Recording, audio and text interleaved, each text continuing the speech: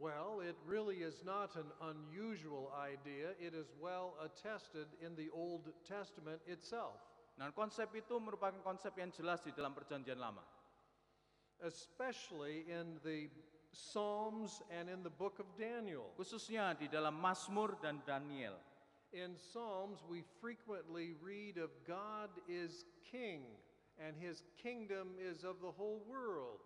Nah, di dalam Mazmur kita banyak menemukan ungkapan bahwa Allah adalah raja dan kerajaannya adalah meliputi seluruh dunia.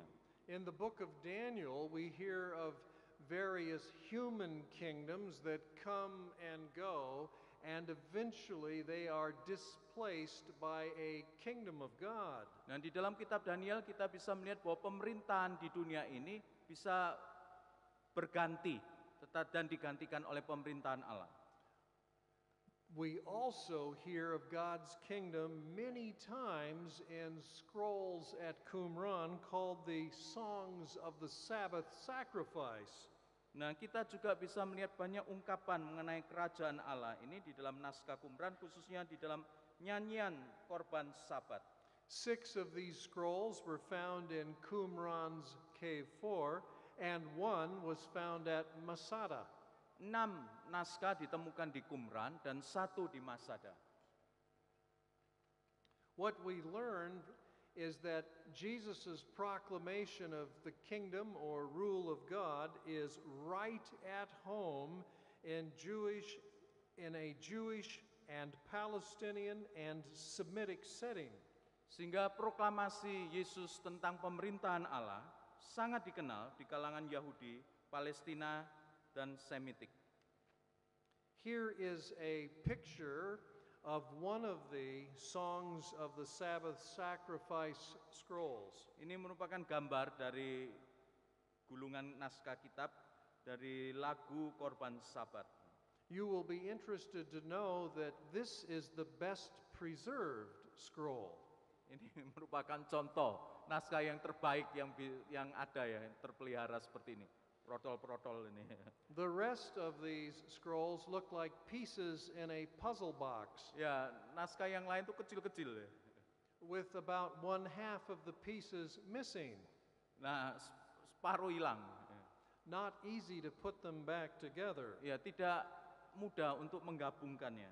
In these 6 fragmentary scrolls, we find at least 20 references to God's kingdom. Nah, pecahan, di antara pecahan, 20 pecahan ini ada 6 referensi berkaitan dengan kerajaan Allah. I mention this because the North American Jesus Seminar claims that Jesus did not speak of the kingdom of God in a Jewish sense, but spoke in a way that referred to Greek philosophy.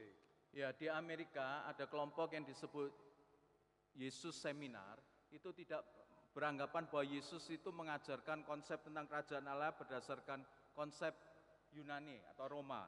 They made the incorrect claim that kingdom of God is not found in Jewish sources, in Palestinian sources, but found in Hellenistic or Greek sources. Nah, mereka salah karena mereka beranggapan bahwa klaim tentang pemerintahan Allah itu dalam pemberitaan Yesus bukan dari kalangan Yahudi tetapi dari kalangan Yunani. These scrolls alone show how right at home kingdom of God language is in Jesus' preaching and in the world of the Jewish people in Jesus' time.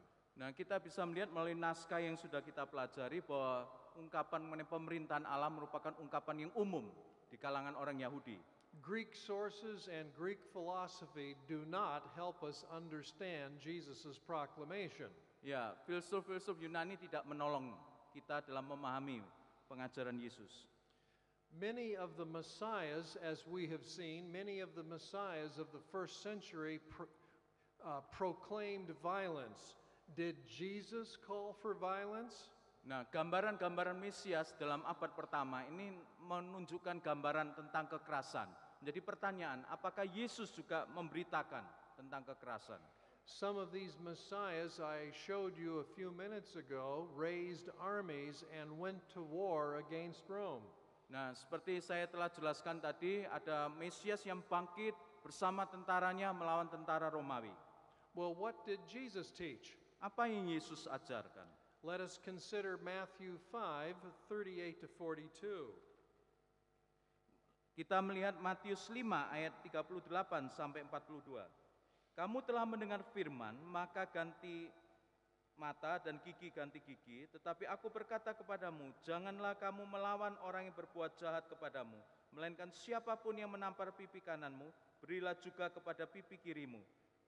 Dan kepada orang yang hendak mengadukan engkau karena mengingini bajumu, serahkan juga jubahmu.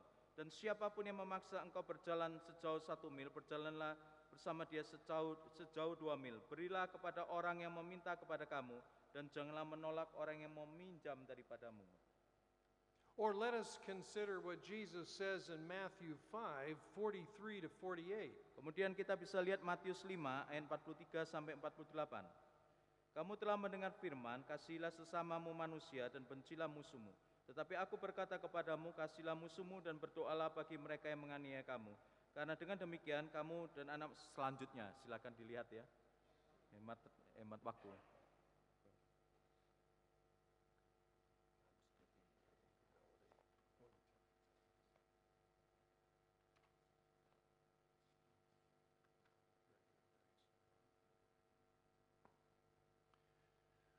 One of the reasons the Jewish people wanted to throw off the Roman yoke was because of taxation. Nah, alasan mengapa orang Yahudi ingin membebaskan dari penindasan Romawi yaitu masalah pajak.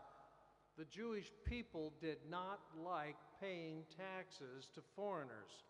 Orang Yahudi tidak suka membayar pajak kepada orang asing. But they also didn't like paying taxes to the ruling priests of the temple. Nah, tetapi orang Yahudi juga tidak suka membayar pajak kepada imam yang mengatur di Bait Allah. The half shekel temple tax was controversial in Jesus' day. Nah, istilah setengah shekel ini kalau dalam bahasa Indonesia tidak nampak ya. Dalam bahasa Inggris setengah shekel ini merupakan istilah yang kontroversi zaman Yesus. And this is what the story in Matthew 17 is all about. Nah, ini merupakan kisah di dalam Matius 17. When they came to Capernaum, the collectors of the half shekel tax went up to Peter and said, "Does not your teacher pay the tax?" And he said, "Yes." Ketika mereka tiba di Kapernaum, datanglah pemungut setengah shekel ya Bait Allah kepada Petrus dan berkata, apakah gurumu tidak membayar bea 2 dirham itu? Jawab mereka, membayar, memang membayar. Now, what is the controversy? Apa yang menjadi persoalan? Some thought the shekel tax was to be paid just once in one's lifetime. Others thought it had to be paid every year. Nah, ada dua pandangan. Yang pandangan yang pertama, membayarnya sekali seumur hidup. Pandangan yang kedua, membayar setiap tahun.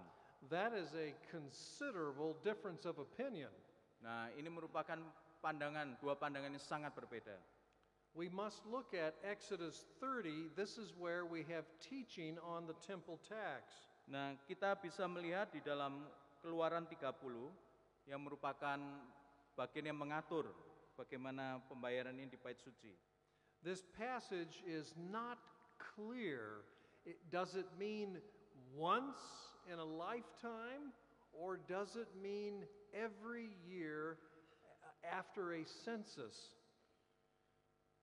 Nah, teks ini tidak jelas, tidak gamblang mengungkapkan apa membayar sekali seumur hidup atau membayar setiap tahun.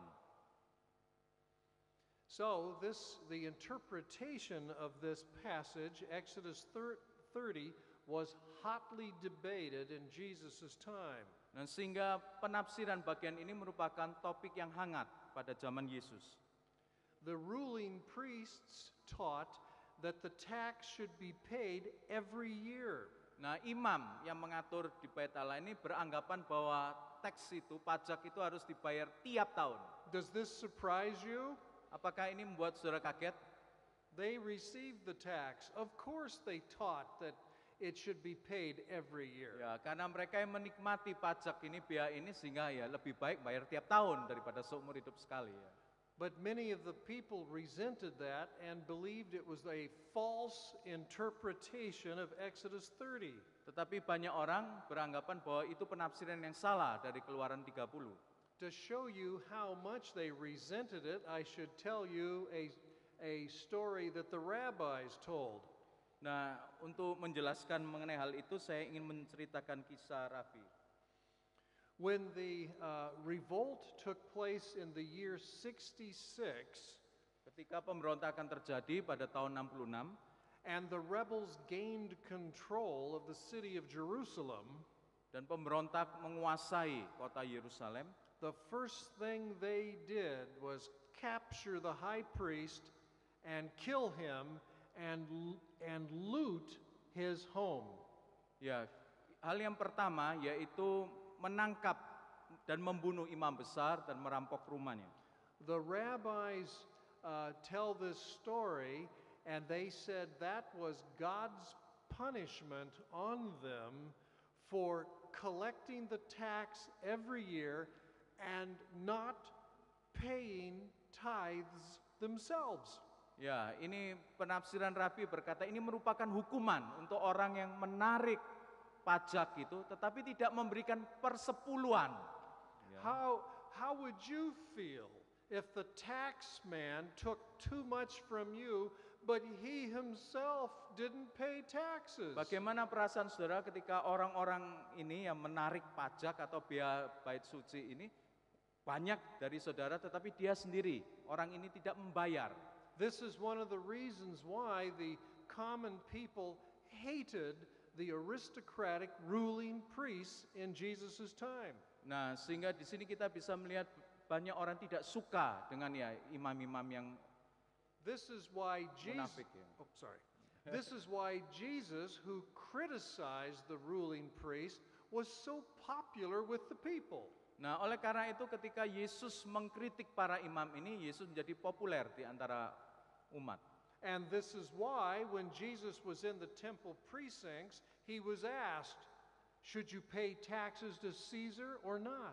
Nah, sehingga ketika Yesus di bait suci ini, Yesus ditanya, apakah engkau, Yesus, harus membayar teks kepada Kaisar? This whole question of taxes was a very sensitive issue. Ini merupakan masalah yang sensitif. This picture shows the Tyrian shekel. This is the proper coin with which one paid the half shekel tax. Nah, ini merupakan gambar dari shekel Tyrian. And when you paid your tax, this was the receipt that you received. Nah, kemudian kalau kita sudah bayar pajak, ada bukti pembayarannya. This is called an ostrakon. It means a piece of pottery. Ini merupakan potongan dari pottery itu, keramik ya. In antiquity, this is how you received receipts on a piece of clay. Ya, dari potongan keramik ini merupakan bukti pembayaran. They did it this way because they didn't have stickies yet. Ya, tidak ada stiker ya.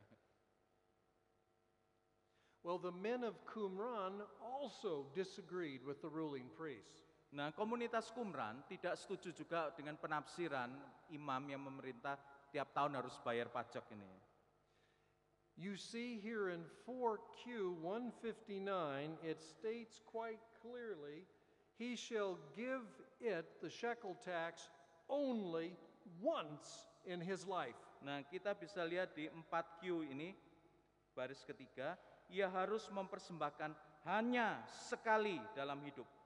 This shows the men of Qumran were in disagreement with the ruling priests. Nah, kita bisa melihat di sini bahwa pandangan komunitas Qumran tidak setuju dengan pandangan para imam.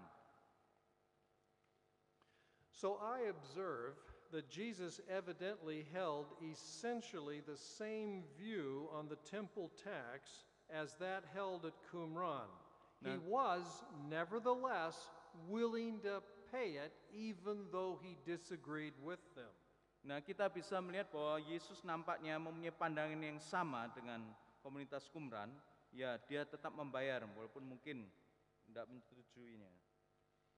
And so I also observed that Jesus was asked about paying tax to Caesar in Mark 12, and when arrested, he was accused of teaching the people not to pay tax according to Luke 23:2. Di dalam Markus 12, Yesus juga ditanyai mengenai pajak kepada kaisar, membayar pajak kepada kaisar, dan ketika ia ditangkap, ia dituduh mengajarkan orang-orang agar tidak membayar pajak.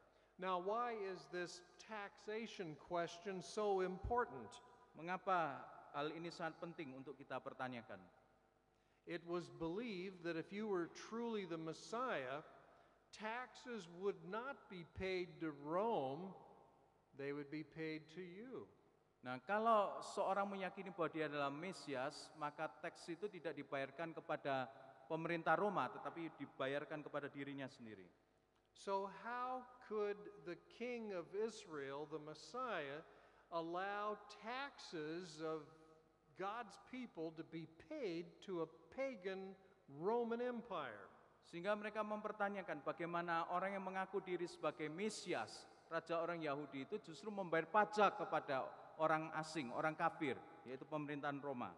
But if a Jewish leader taught the people not to pay the tax to Rome, that was viewed as insurrection or rebellion. Nah, kalau pemimpin Yahudi, orang Yahudi itu mengajarkan untuk tidak membayar pajak kepada pemerintahan Roma, dianggap pemberontak. Of course, we all remember the skill that Jesus showed in his answer. Nah, kita tahu bagaimana Yesus menjawab pertanyaan itu dengan sangat baik.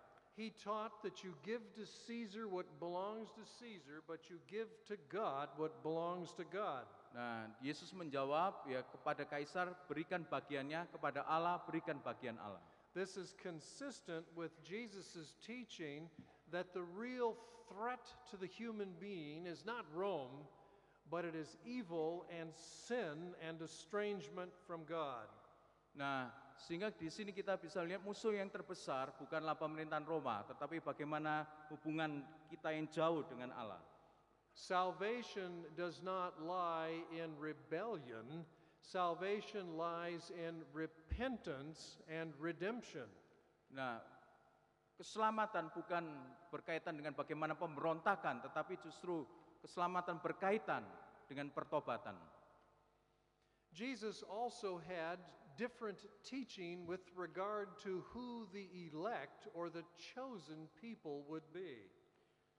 Yesus juga mempunyai pandangan yang berbeda tentang orang-orang yang terpilih.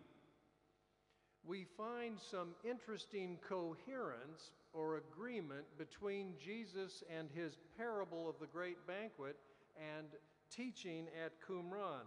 Nah, ada hal yang selaras dalam pengajaran Yesus, ya, perumpamaan Yesus tentang perjamuan besar dengan pandangan yang ada di Qumran. We also see that Jesus sharply disagrees with assumptions regarding election at Qumran.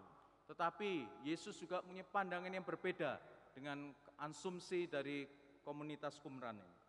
In the parable of the great banquet in Luke 14, Jesus suggests that the healthy and wealthy may not attend the eschatological banquet. Instead, the poor and the maimed and the blind and lame will attend. In Jewish late antiquity, the healthy and wealthy were viewed as blessed of God, whose election was assured, while the election of the poor and sick was very much in doubt. Nah, di dalam perumpamaan tentang perjamuan besar, Yesus menunjuk bahwa orang sehat dan kaya mungkin tidak menghadiri perjamuan zaman akhir itu. Sebaliknya, orang miskin, cacat, buta, dan lumpuh akan hadir. Dalam pandangan orang Yahudi, orang sehat dan kaya dipandang sebagai yang diberkati dan orang pilihan. Sedangkan orang miskin dan sakit sangat diragukan akan dipilih. Now pay attention to those words, remember them, the poor and maimed and blind and lame. Ya, coba perhatikan istilah miskin, cacat, buta, dan lumpuh. Jesus is referring to the holiness code in Leviticus 21. Yesus berkaitan dengan hal ini, Yesus menunjuk kepada bagian Alkitab yang disebut kode kekudusan yang terdapat dalam Imamat 21 ini. The holiness code in Leviticus 21 is in reference to priests who should not approach the altar if they have physical defects. Nah, di sini dalam Imamat 21 ini kita bisa melihat bahwa imam itu tidak boleh mendekati kepada Allah ketika mereka mempunyai kekurangan di dalam fisiknya. For example, it says, "No one who has a blemish shall draw near, a man blind or lame, a mutilated face, injured foot, or an injured hand." Ya, seperti cacat badannya, orang buta, timpang, cacat mukanya, patah kakinya, tangannya, berkurap, dan lain-lain. How did Qumran understand these prohibitions? Nah, bagaimana komunitas Qumran memahami larangan ini? Well, we find these prohibitions mentioned in two scrolls, one QSA and one QM, Milchama, the war scroll. Nah, ada dua bagian naskah yaitu 1QS dan 1QM. M ini menunjuk kepada perang. Naskah tentang perang. In 1QM, that is the Milchama, the war scroll from Qumran Cave 1, column 7, men who have defects, lame, blind, and so forth, were not permitted to participate in the great eschatological battle. Nah, di dalam naskah perang ini, orang-orang yang cacat dengan kekurangan yang disebutkan di atas tidak punya hak, tidak boleh dalam perang besar di akhir zaman. This great eschatological battle or holy war was seen as an act of worship. Nah, perang pada zaman akhir ini dianggap sebagai satu ungkapan penyembahan. This is why the holiness code was appealed to. It was as though one was approaching the altar. Nah, ini kenapa diungkapkan di dalam kode kekudusan ini, mengapa ada larang-larangan ketika orang menghampiri Tuhan. And this is the same idea in 1QSA, the messianic banquet. Those with defects, blind, lame, or some other defect could not sit at the banquet table with the Messiah. Nah, ini juga nampak dalam naskah 1QS ini yang berkaitan dengan perjamuan besar. Orang-orang yang cacat dengan segala kelemahan itu tidak boleh ambil bagian. So I go back to Jesus' parable of the banquet. Dan saya kembali kepada pengajaran Yesus tentang perjamuan besar. Jesus told the parable because one of the men at the table said, "Blessed is he who eats bread in the kingdom of God." Nah, Yesus kita tahu bahwa di situ diungkapkan bagaimana diberkatilah orang yang makan roti kerajaan Allah. Eating bread in the kingdom of God anticipated the great messianic banquet. Nah, makan dalam konteks ini berbicara mengenai perjamuan besar.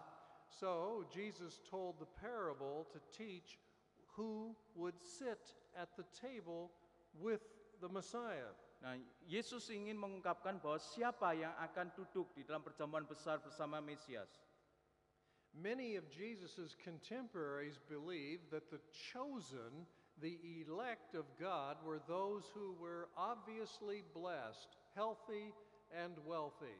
Nah, konsep yang berkembang pada waktu itu beranggapan bahwa orang yang terpilih dalam perjamuan besar adalah orang yang diberkati, orang yang sehat, dan orang yang kaya. Jesus challenges this assumption by pointing out in his parable that the healthy and wealthy might not hear God's call to the banquet. Yesus menantang pandangan ini karena dia beranggapan bahwa kemungkinan orang yang sehat dan kaya tidak mendengar panggilan Tuhan untuk ambil bagian dalam perjamuan besar ini. But who ends up at the banquet? Unexpectedly, it's the poor and the maimed, the blind and the lame. Tetapi secara tidak diduga mereka yang terlibat di dalam perjamuan besar ini justru orang miskin, cacat, dan yang lumpuh. These are the very people that some of Jesus' contemporaries assumed were not elect. Nah, ini sangat bertentangan dengan pandangan pada waktu itu. Mungkin menganggap bahwa orang-orang seperti itu bukanlah orang pilihan. Many people assumed that the poor and the sick were under God's judgment and therefore they must be sinners. Nah, orang-orang pada waktu itu berpikiran bahwa orang yang sakit, yang miskin adalah orang-orang yang di bawah penghakiman Tuhan dan orang itu pasti berdosa. Jesus disagrees with this teaching, warning that sometimes it's the wealthy who are the sinners and will be left out of the kingdom. Yesus menantang pandangan itu dan beranggapan bahwa kemungkinan orang kaya bisa merupakan orang yang berdosa.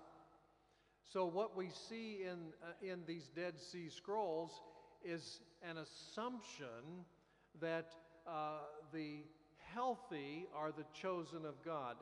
Jesus does not agree with that. Nah, pandangan komunitas Qumran beranggapan bahwa orang yang terpilih adalah orang yang sehat dan kaya. Dan pandangan ini ditolak oleh Yesus. On this slide, you see in columns the comparison. Nah, di dalam gambar yang saudara lihat di layar ini ada perbandingan. You have the prohibitions in Leviticus 21 on the left. You have 1 QSA in the center and the war scroll on the right. Ya, ada bagian Imamat 21, 1 QSA, kemudian 1 QM. Jesus' declaration that the blind and lame will enter the banquet ahead of the apparent invited turns conventional ideas of election on their head. Ya, pemberitaan Yesus bahwa yang buta dan lumpuh itu justru masuk di dalam, terlibat di dalam perjamuan besar ini memutarbalikkan ya pandangan tentang orang pilihan. The scrolls also give us some important teaching and information about exorcism and healing. Nah, Naskah Laut Mati juga mengungkapkan hal yang berpenting berkaitan dengan pengusiran roh jahat dan penyembuhan. Jesus not only proclaimed the rule of God, he himself cast out demons and he gave this authority to his disciples. Yesus tidak hanya memberitakan Injil tetapi juga memberikan kuasa untuk mengusir roh-roh jahat. We see this connection clearly in his instructions to the disciples. Kita bisa melihat itu dengan perintah Yesus kepada para murid. Jesus tells them, "Preach as you go, saying, the kingdom of heaven is at hand. Heal the sick, raise the dead, cleanse lepers, cast out demons." Ya, Yesus mengungkapkan kepada para murid, "Pergilah dan beritakanlah, kerajaan surga sudah dekat, sembuhkanlah orang sakit, bangkitlah orang mati, tahirkan orang kusta, dan usirlah setan-setan." The Dead Sea Scrolls are very interested in this topic. Nah, Naskah Laut Mati sangat menarik kalau kita lihat dalam topik ini. 4Q242, an Aramaic scroll, is known as the Prayer of Nabonidus. Nah, di dalam 4Q naskah Aramaik ini merupakan doa Nabonidus. Nabonidus is the king of Babylon, and he's afflicted by an evil spirit, and he is sick. Nabonidus adalah raja Babel dan dimasuki setan sehingga dia sakit keras. Ya. He humbled himself and prayed, and God sent to him a Jewish exorcist. Dan raja ini merendahkan diri di hadapan Allah dan Tuhan mengutus seorang pengusir setan, orang Yahudi. The exorcist, it says, forgave his sin and he became well. Dan kemudian melalui pengusiran ini dosanya diampuni dan menjadi sembuh. We have an interesting combination here of an evil spirit, illness, sin that needs to be forgiven, and an exorcist. Nah, kita bisa lihat kombinasi yang menarik, yaitu sakit, roh-roh jahat, pengusiran setan, ya, dan penyembuhan. These elements are seen together in Jesus' ministry. Dan kita bisa lihat hal-hal itu berkaitan erat, saling berkaitan erat dalam pengajaran Yesus. We also think of Jesus' wilderness temptation when Satan quoted part of Psalm 91. Dan ketika Yesus dicobai di padang gurun, setan juga mengutip bagian dari Mazmur 91. We must ask, why would Satan refer to Psalm 91 as though this would give assurance to Jesus? Nah, kita harus bertanya, mengapa setan mengutip Mazmur 91 ini untuk memberikan keyakinan kepada Yesus? When we compare the Hebrew with the Aramaic, we can find out why. Nah, ketika kita membandingkan teks Ibrani dan teks Aram, kita akan memahami mengapa hal itu. In the verses that you see on the screen, there is reference to terror and the arrow and destruction, but there is no reference to demons. Nah, kalau kita membaca teks itu yang di Mazmur 91 itu ada teror, ada malam, panah, tapi tidak ada tentang roh-roh jahat. But if we look at these same verses, 5, 6, 9, and 10, in the Targum, the Aramaic paraphrase, we see references to demons. Nah, kalau kita lihat dalam teks Ibraninya kita tidak menemukan, tapi kalau kita lihat dalam teks Aramnya dalam di Targum, kita akan menemukan hal itu. What the Targum shows us is that Psalm 91 was understood as offering protection against demons and evil spirits. Nah, di dalam konsep pada waktu itu, khususnya kalau kita melihat Targum ini, Mazmur ini memberikan pelindungan terhadap roh-roh jahat. Of course, the Targum of the Psalms is written after the time of the New Testament. Do we have earlier evidence that Psalm 91 was understood this way? Nah, memang Targum, ya, termasuk bagian Mazmur 91 ini ditulis sesudah zaman Perjanjian Baru. Dan sekarang menjadi pertanyaan, apakah kita punya teks yang lebih awal? Well, we do. We have evidence that for this understanding at Qumran. Nah, kita menemukan bahwa pemahaman yang sama dalam Aram itu di Targum itu dalam Naskah Qumran. Psalm 91 is grouped with 3 other exorcism psalms. Nah, Mazmur 91 ini dikelompokkan dengan 3 Mazmur yang lain yang berkaitan dengan Mazmur pengusiran roh jahat.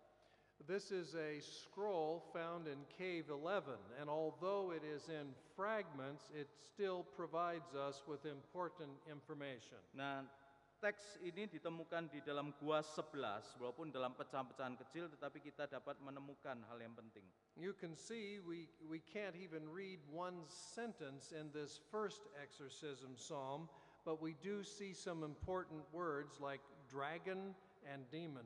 Nah, walaupun kita tidak membaca kalimat yang lengkap, tetapi ada istilah dragon, naga, demon atau roh jahat. And in the second exorcistic psalm, although more of it is preserved, it is still in fragments, but we see key words like demons and healing and other words. Nah, di dalam Mazmur pengusiran setan yang kedua, memang lebih baik dan kita bisa menemukan istilah demon, setan, maupun juga healing, menyembuhkan. And the third exorcistic psalm refers to a well-known and much feared demon, Resheph. Nah, Mazmur pengusiran setan yang ketiga ada nama yang terkenal yaitu Resheph. And then, as the fourth exorcistic psalm, we find Psalm 91. Nah, Mazmur keempat berkaitan pengusiran setan dalam Mazmur 91. Jesus himself may have referred to Psalm 91 in his teaching in Luke 10. Nah, kemungkinan Yesus mengkaitkan Mazmur 91 ini dalam pengajarannya di Lukas 10. The disciples return to Jesus and say, "Lord, even the demons are subject to us in your name." And Jesus says, "I saw Satan fall like lightning from heaven. Behold, I have given you authority to tread upon serpents and scorpions and over all the power of the enemy, and nothing shall hurt you." Nah, para murid berkata, "Tuhan, juga setan-setan takluk kepada kami demi namamu." Yesus menjawab, "Aku melihat iblis jatuh seperti kilat dari langit. Sesungguhnya aku telah memberikan kuasa kepada kamu untuk menginjak ular dan kalajengking, dan kuasa untuk selanjutnya."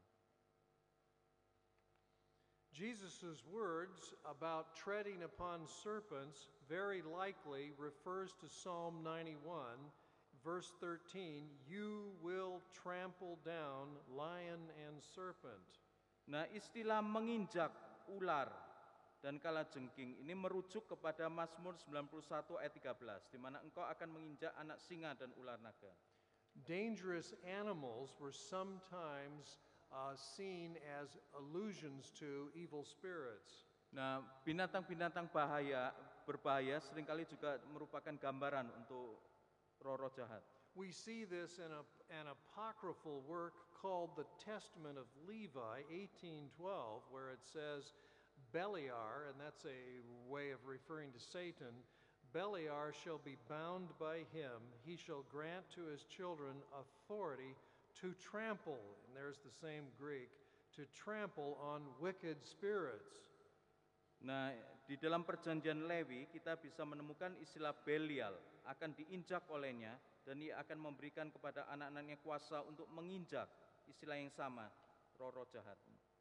So, we observe that Psalm 91 at Qumran, it follows 3 exorcistic psalms.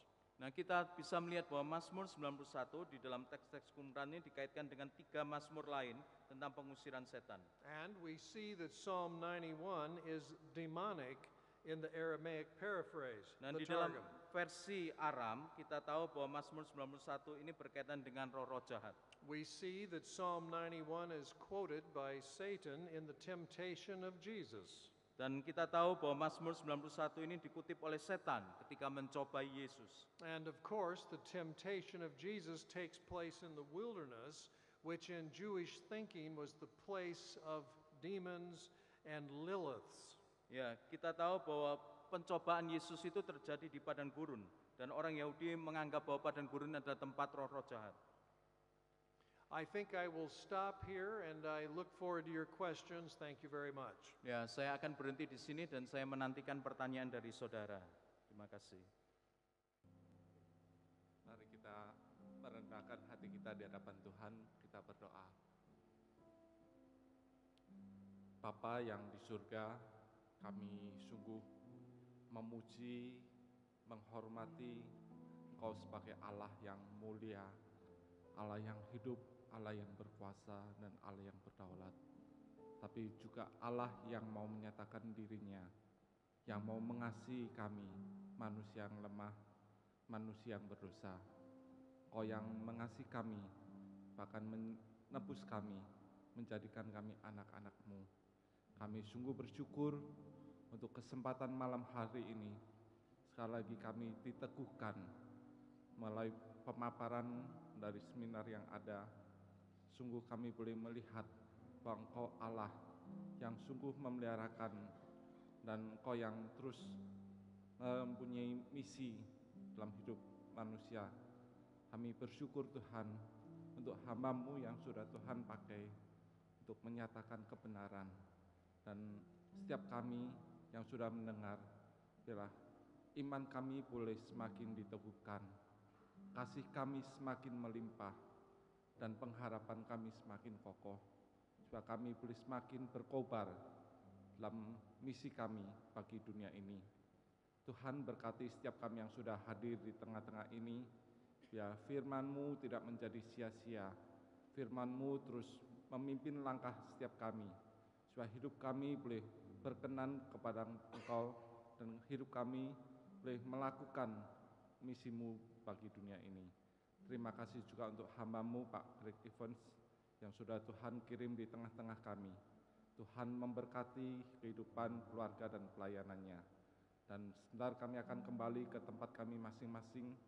Tuhan, Kau yang menghantar kami dengan damai sejahtera-Mu. Kau yang memimpin kehidupan kami hari demi hari ke depan. Supaya Engkau semakin dipermuliakan melalui kehidupan kami. Hanya dalam nama Tuhan Yesus kami sudah bersyukur, kami berdoa.